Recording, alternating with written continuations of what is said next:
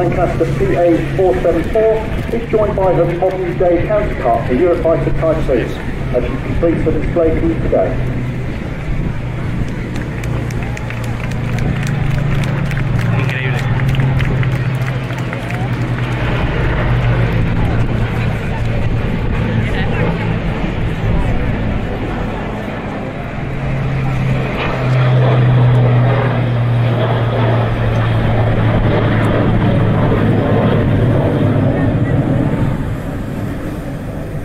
PA474 is currently painted on its port side as Lancaster Whiskey 5005 ARL the leader, with nose after fitting kangaroo and minor boots, playing the bagpipe, representing the mixed nationalities of its crew at the time.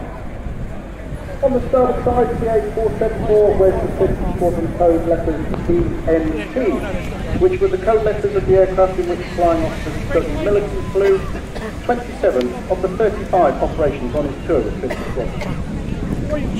He was the grandfather to former OC BBMF Andy Military, and we're very proud to have Lancaster PA474 based at Coningsby in Lincolnshire, the very heart of Bomber County. It's probably the last pass. Like you can do this bit.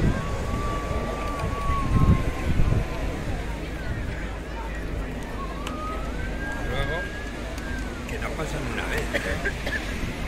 Es increíble. Esto es para que te empapes.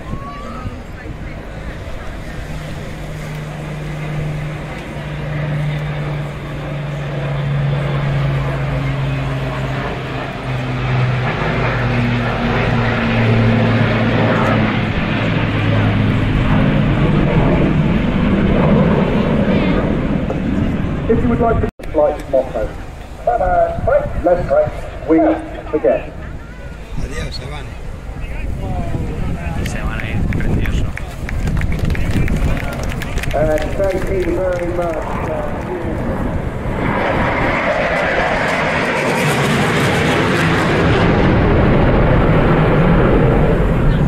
Condensation just leading up the top of the wings there, just showing you how much moisture is in the air, but also showing how much pressure he's putting the jet under it. He's putting up to 9 Gs to get around. Adding a few rolls to the half Cuban. Coming straight at you, there we go. Just pulling out the G. Oh, marvellous photography there.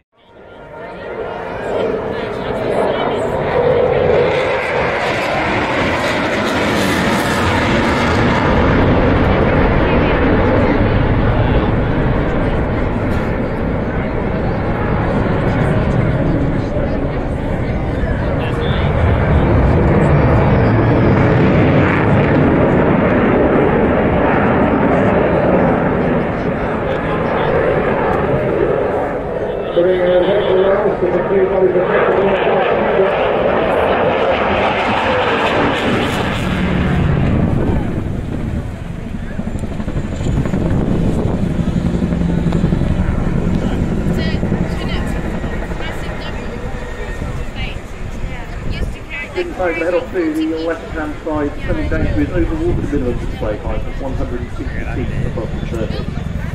The minimum height varies depending if he's over land or over water. With over water displays, you get much less in terms of visual references, so we set the height up to 150 feet, which is still fairly low, and or 150, no more. And it's like that all the way through the display, so the just keep his eyes out of the aircraft, focusing on the display line, the display area of the week, and not having to keep looking at the instruments. Yeah, brilliant. The co-pilot is no passenger on this aircraft, and he's really working almost as hard. He's just not actually manoeuvring the aircraft. There are some days on the Chinook 4 that's not the passenger for the extra fuel, but no, in the display he's essential. Yeah, he's very much part of the crew. Alongside, sit up front there, number 2, Steve Wells, again a well-known name on the aerospace circuit. Soloed on a 16th berth, very much involved in the composite business, owning a company called Zulu Glass Tech up near the Oxfordshire area. Everything he's done in the past is incredibly agile. It's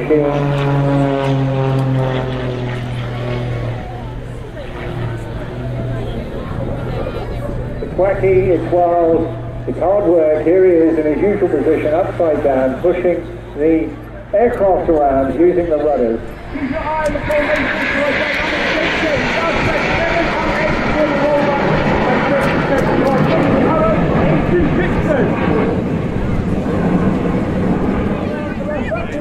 to me, he's taking the show rolling. You can see now the team starts to collapse into formation known as Arrow. Leading the team this year is fifth and final year is Red One, that's Cornelius Combo. Roll!